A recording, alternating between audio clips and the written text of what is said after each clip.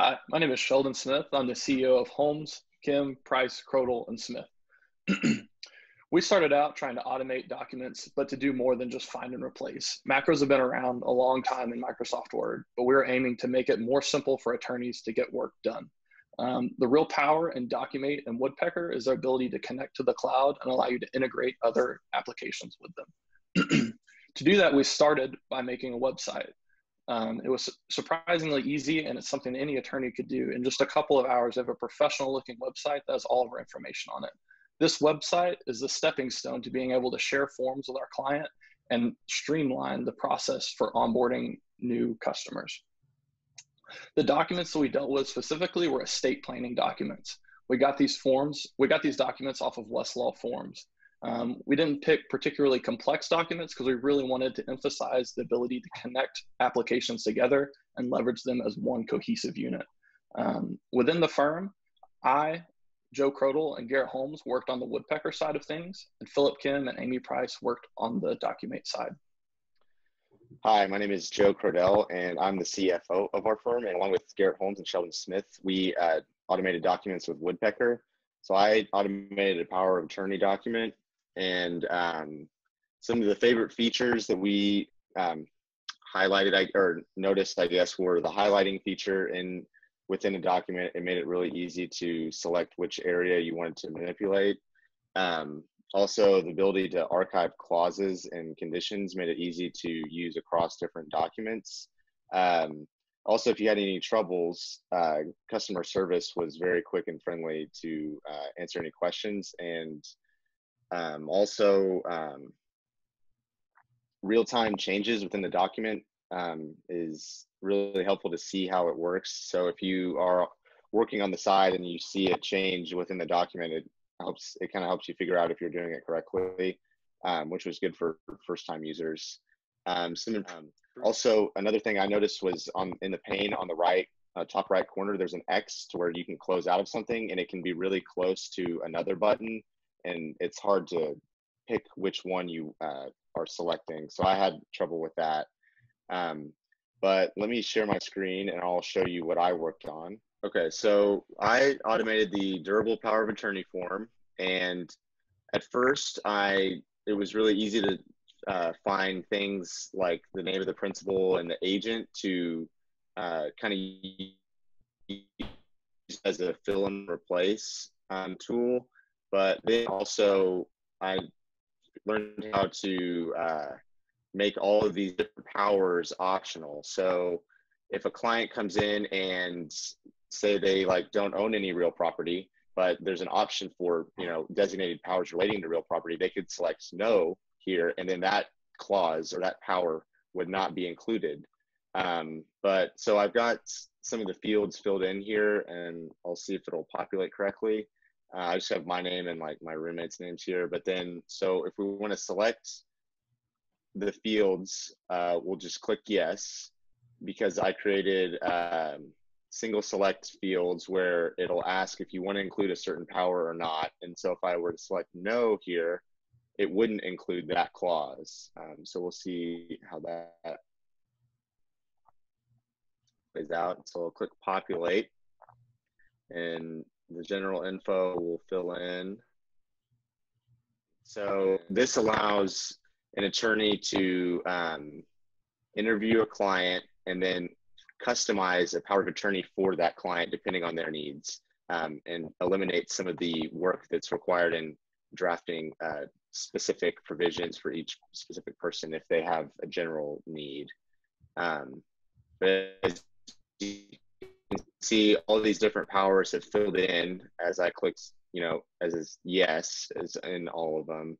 Now, if I were to put no on some of them, then they wouldn't be there. But then if you go down, I have it highlighted too. It might be difficult to see there.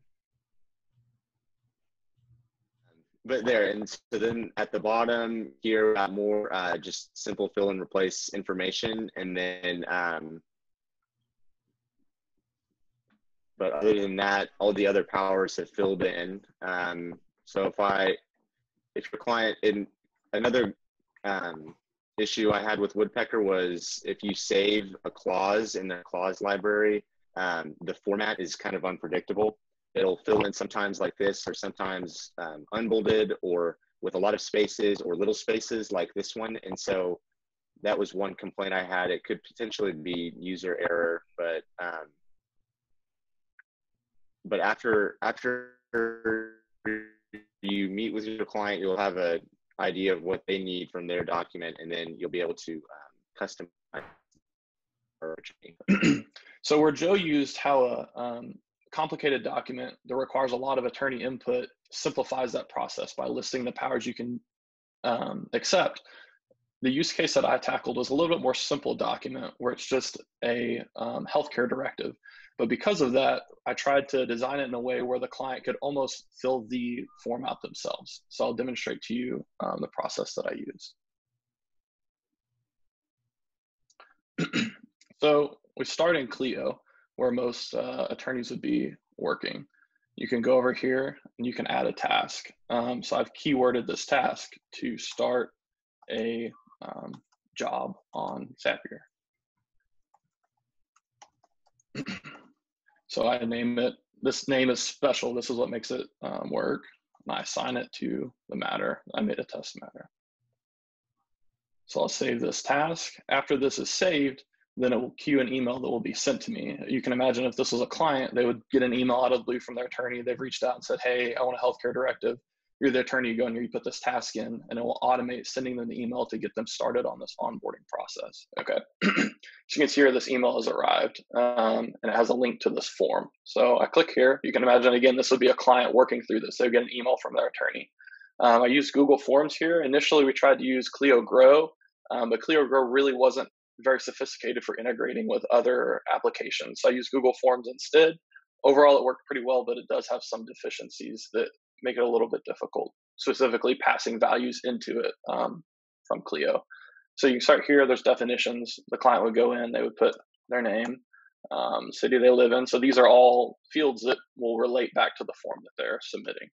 The state that they live in, county. And then we start having some specific questions that are related to this healthcare directive. So for these, I'll just do, these would be either or. Either of these answers are correct. Now here for hospice care, if a client says no, this is something an attorney would need to address. So for sake of demonstration, I'll say no there. Additional concerns, no.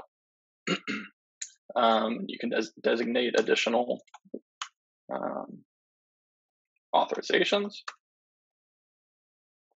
And if the client said, hey, I need more than 3, they can indicate this here, and that's also part of the automation process. One other glitch, using Google Forms, these values need to be passed through to be able to connect it back to Clio, but there's no way to do it in a way where the client doesn't see it. So it's a little bit of a downside here. Okay. So you can imagine now, as a client, you've just submitted this form, and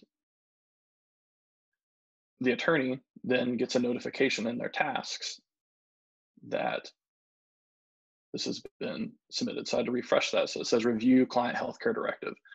So what we did on the back end is we used Woodpecker to take the information that was submitted on that form, populate it into a document, and then upload it back into Clio.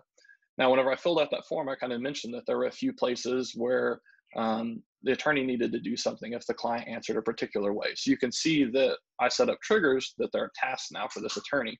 So that way there's no, oh, they've got to look through the document and make sure everything's correct. The intake process has automated all of that, and the attorney knows, check off these boxes and this document's ready to go. So you can see these here. And if you go to matters, underneath this client in documents, the populated document has been uploaded. Now, one glitch that I particularly like is it's hard to name it and have it be .pdf. So you'd have to download and open it, but were I to do that, you'd be able to see that it's properly filled in. So that was another use case that we worked on, being able to do something like that. You can imagine as an attorney, this has been completely streamlined. So you don't have to worry about simple questions that you just have to ask a client and then check them off little boxes. You can just send them to the client, let them answer them themselves, and then you can get back to work. My name is Garrett Holmes, and I'm our Chief Marketing Officer for our law firm. Much like Sheldon and Joe, I used Woodpecker. And so I just want to give an example of a different kind of document than what we saw that Joe used.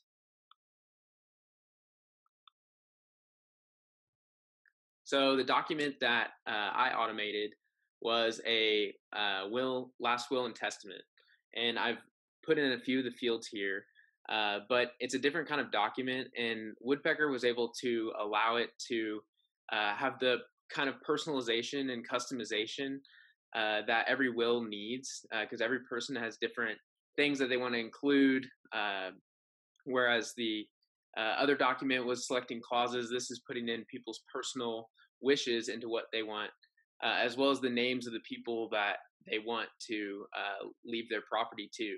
And so one thing that I was able to do was be able to use the conditional fields and logic to make this easier for somebody as they go through. So I've put in a couple fields here. So put in the name, Oklahoma County, Oklahoma. For marital status, you can say married or unmarried, and it's going to dictate what the following clause is going to be. So you can put a spouse name, and then your spouse referred to as. And that'll be consistent throughout the document. And from here, you can select number of kids with all kinds of choices for the number of kids, and we can see the different names that you can input.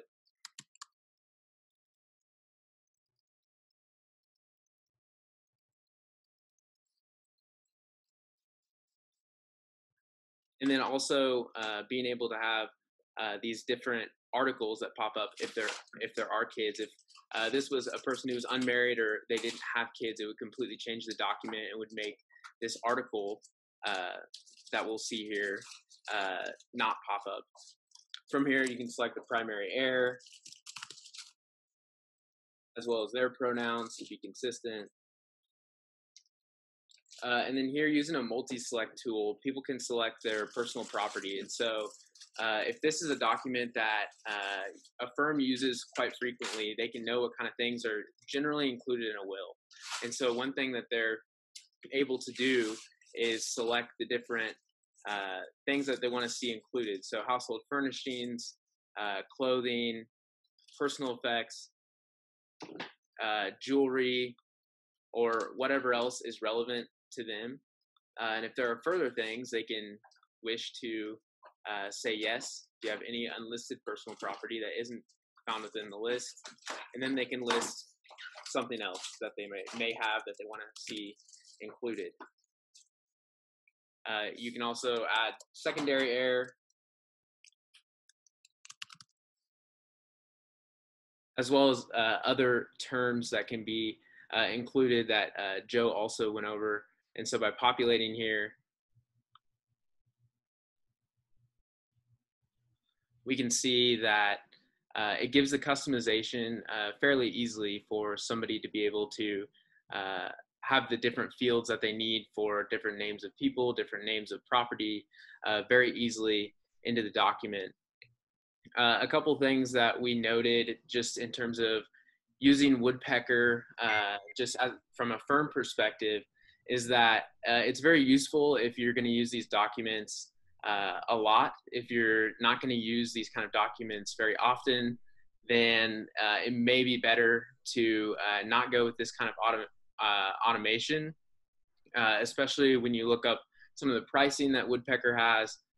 They have different pricing options when it comes to how many templates you're going to use, how many different documents you're going to use, and it can really scale up very quickly.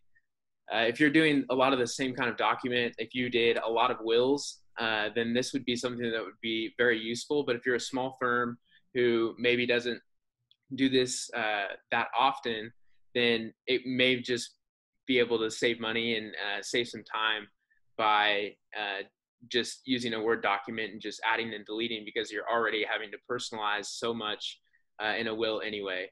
And so those are some of our thoughts and general overview of Woodpecker as a whole.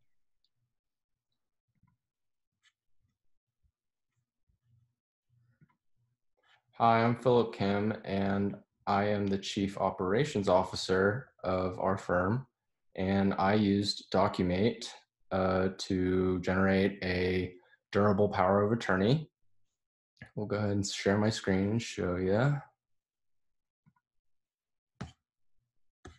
So the Documate people know, but generally you create an interview, and our idea for the estate planning package, which included a will, a durable power of attorney, and an advance directive, was to create a central interview that would have offshoots depending on what information is needed. So on this previous page, it asks, what documents do you need?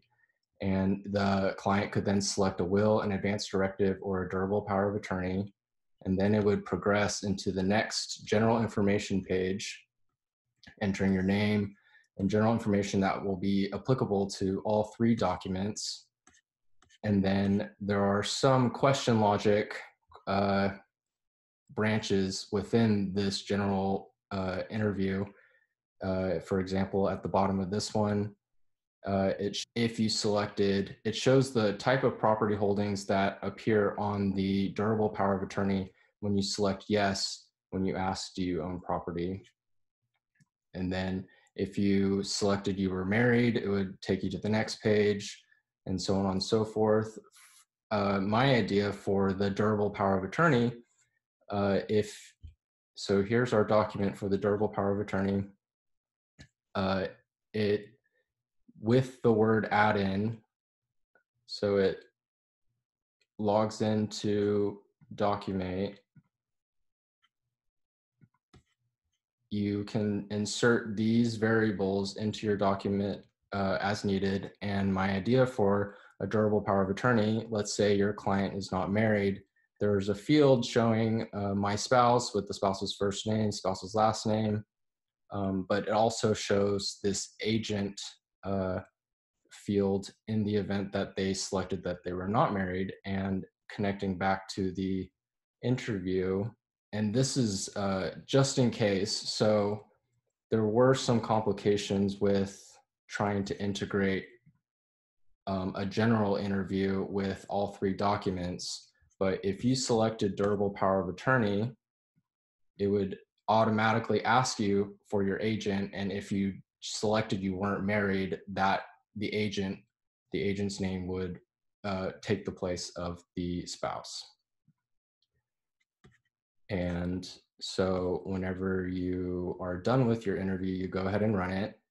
And if you select durable power of attorney, you can go ahead and enter the information. And so for right here, when you say you own property, and you, let's say you have real property, commodities and options, and a trust, in this field, it will omit or add those clauses relating to your property holdings for a durable power of attorney. So like, let's say I selected, then you sign at the end. Let's say I selected those three documents, those three property holdings.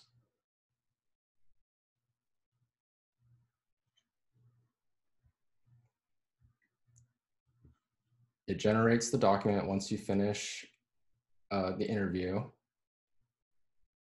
and it went ahead and filled in an estate clause, a commodity and options clause, and a real property clause. And some good things about Documate is their customer service. So you're able to contact someone, and there's a human on the other side who's able to answer your questions in the event that you ran into some trouble. We ran into some trouble because whenever you create a document, and we asked them if it was possible, but even though I selected just durable power of attorney on the interview, it went ahead and generated all 3 documents. And we were trying to figure out a way to create an interview and centralize the general information and create offshoots of those and create separate documents, but it doesn't seem like there's an active way to create a centralized interview with 3 separate documents like we envisioned. But then again, I did see on Slack that they're able to do things on the back end that we might not be able to on the user side in creating these documents. Hi, I'm Amy Price. I'm our firm's Chief Communications Officer, and I worked on Documate. I'm going to kind of give a little step-by-step of how to use Documate. Now, the first thing you do is you go through your training, which is a mix of live session and then videos. The live session for me was the most helpful because you actually had a person go through Documate, like go through the questions and how to use all of the features, and that was extremely helpful. Now, once you go through that training, your first step is to find a form. I worked on the will and the advance directive. So, for example, the will. You look at the will's form, and it's just a blank form where you need to fill in for your specific client. You're going to go through and you're going to make a list of all the blanks. So, what is the client's name? What is their spouse's name? Do they have any children? What are those names? The address, etc. You have all those questions and you just make a list of those and what you need to be answered. After you compile your list of questions that need to be answered by the client, you are going to go into Documate. Okay, so here we are inside Documate. This is what it's going to look like right when you log in. You're going to have your workflow. So this is right here, our previous one that we actually worked on. But when you're new, this is what you're going to see.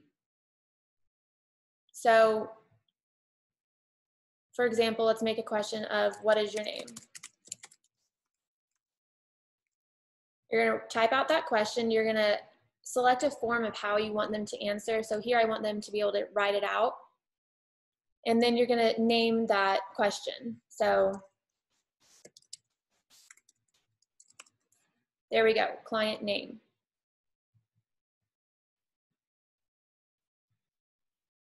We're going to do another question. And for example, here we have so many options of the form that you can have your client answer. And so there could be a drop-down box, there can be a text area, there can be a number, a yes, no. We'll do yes, no.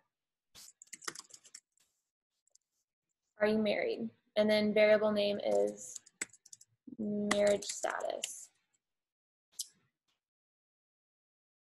Okay, so these variables right here that I'm filling out, client name, you want to do a personalized variable name so that later on when you need to fill in your form, you can easily find it and there's no mistake of what that is. So another thing that you can do with these questions is you can do question logic. So, are you married was this question, then we're going to write, what is your spouse's name? Now, this question, here, we'll do variable name.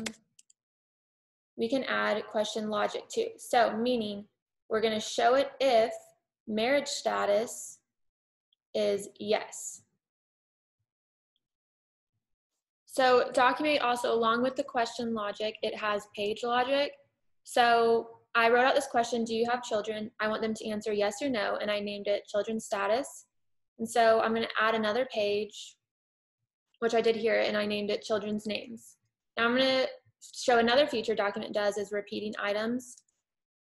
So the item name is children. The initial question is, do you have children? Well, they already answered yes to that, so I want to actually name this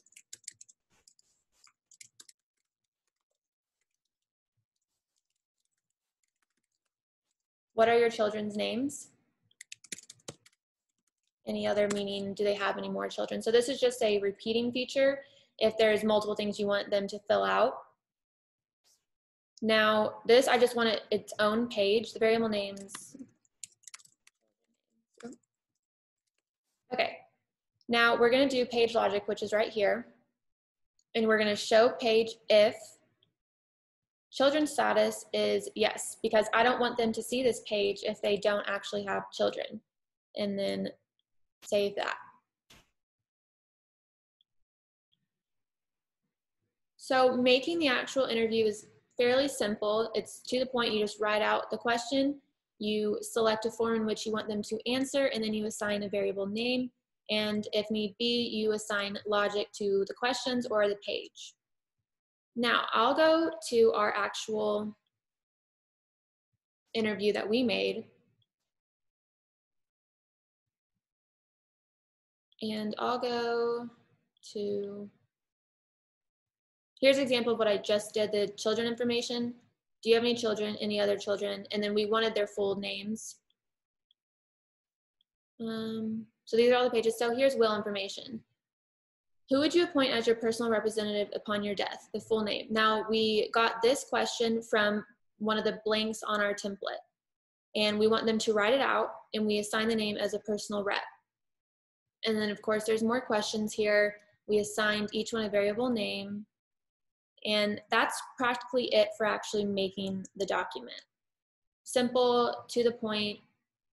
Another feature that Document has that we haven't mentioned yet is the signature page. It's again, it's one of the answer forms you can pick out, so signature. And we have this on our last page, and they just sign it with their PIN. And that is a cool feature that Document has. Now, after you finish with actually making the interview, you're gonna go in all these variable names that we had right here. We're gonna go and put those into our template. Okay, here's my template. It's already been filled out, but I went through and I changed these so I can show you how to do it. So this is right here is what your template's gonna look like before you even mess with it. You're gonna open it up on Word, and inside Word is here, right here, document tagger, and then you're just gonna log in. You have your API key, which is what allows you to go into those variables of the interview that you just made. So you're gonna run through your template, and you're gonna plug in all those answers that we just had the client fill out. So actually, let me sign in real quick. Okay, so right here, the last will and testament, I want that to be the client name. So simple variables, oh, look at that, client name is right there. Client name, I wanted standard, and insert the variable. And then right here, I, testator, a resident of blank, this is for county. I'm gonna go find county in your list of variables, county, and then insert variable. Another thing is right here, I am married to spouse, first name, last name, who is referred to wife. I only want that to show up in the document if they said that they had a spouse. So that means I'm gonna go here to show phrase when, and they answered married is yes. I mean, this entire phrase right here will only pop up if they said they're married. And then for this paragraph right here, that I have children, I added paragraph when, so it shows that entire paragraph only when they answered that children was yes. Now, you can use this in whatever way you want. You can have more paragraphs pop up, less paragraphs. It's a way to personalize the document for each and every client that you have. And then the rest of the form is just filling out those questions that they answered. Okay, now that you've plugged in all of the variables into your document, you have your, I call it the coded document. So you're gonna save this, and you're gonna go back into Documate, and you're gonna upload it into the output document. So here we already have our files uploaded, the durable power of attorney, advanced directive, and final will. Now what these all are is what it was just showing. It's this. We just uploaded these documents right back into Documate. So that means that the client, they're gonna get the link to fill out this interview, they're gonna answer those questions, and then Documate's just gonna go ahead and insert those variables into that blank template.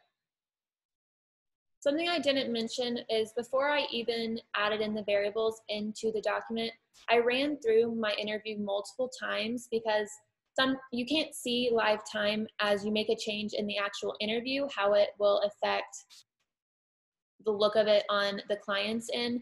So I definitely did a lot of save and runs right here just to see how it looked on the client's end. And I did that multiple times, which I'm not a fan of the going back and forth, having to save and then run and go through your entire interview again before seeing how it looks. I feel like there was a lot of back and forth there, but once you've gone through and the interview looks how you want it to look. So here's just an example of what our interview looks like. So what documents do you need? I'll just say I will fill out. I'm just gonna fill this out really quickly. Okay, so when the client is filling out their interview, they're gonna have, are you married? No. Do you have children? Yes. I'm just saying that. Do you own property? So this right here, yes. We have page logic where another page will show up because I pressed yes. And here, do you own property? If I say no, nothing pops up. If I say yes, all of this pops up. Now, do you have children? The only reason this page is popping up is because I previously said, yes, I do have children. So here, you're just gonna write in the child's name, and if you have another kid, put the kid's name in. Okay, continue. So you're going to the client can make sure that they filled in the right name. They can either edit it or delete it, and then you're going to continue through answering the questions. So I went ahead and just answered the questions off camera, but at the very end of the client's interview, they're going to have a chance to review all of their questions, and they'll see it all at once. And signature, kids' names, continue. And this is the view of what the attorney will have, but it shows which files were just produced and then who it's going to email it to. So you can assign it to yourself and then send document, and then that will go right into your email. When you log into your email and you find the final will, now in a lot of these I didn't fill out the questions correctly, I just sped through it, but it has filled out the questions and it's given me a final will. So just a few things I noticed about Documate, issues that I didn't necessarily like is I felt like there was a lot of going back and forth. I didn't like that I had to save and then run through the entire interview to see the changes that I just made. So there was no live time change such as what Woodpecker offers. I did like Documate though. It was very simple, very easy to use. I would recommend it for a smaller firm. For just basic, simple, I feel like a bigger firm might want a little more sophisticated system, but for a beginner, Documate was really easy to use. Another thing that I did notice that wasn't so good is the saving. I would press save and it wouldn't necessarily show that I had saved it. For example, the question logic, if it says show if the document needed was a will, I would save that and then I would come back later and look at it and it wouldn't have that. It would have it changed, even though it was correct on the other end, like the actual interview was correct. It's just when you looked at it, it didn't seem like it had the right logic in there. And I don't know if that was a user error or what, but that is something that I noticed. Another issue was I didn't have the right coding done on my will, meaning I had a paragraph for children show up even though they answered no for the children. And I couldn't figure that out for the longest time. Philip had to go in and explain because to me it was not obvious what my error was. And as I was looking through, it didn't make sense and it stalled me for a while. That also is probably just a user error and I just don't know how to understand that. The overall process of using Documate was really easy to approach. The training made it a lot more understandable and the actual process was simple. There were multiple steps involved, but each step itself was easy and easy to understand, easy to fix if there were an error. There were a few minor tweaks in there, but looking at the entire process, start to finish, I would definitely recommend this to another firm if this is their first time automating documents. So in conclusion, kind of our overall view of this, Documate was pretty easy, pretty intuitive. You can see kind of a smaller to mid-sized firm really thriving on a technology like that, even solo practitioners, whereas Woodpecker offer a lot more functionality. And now that's not to say it wasn't simple either. While you're operating in there, it was pretty cohesive, pretty easy to get things done at a very nice document library. We can kind of keep things in one centralized place and share that within your firm. So Woodpecker kind of if you're a solo practitioner, you could take a flow like what I demonstrated. When your time is that valuable, it could be worth it for you to invest into Woodpecker because you need to be efficient with your time.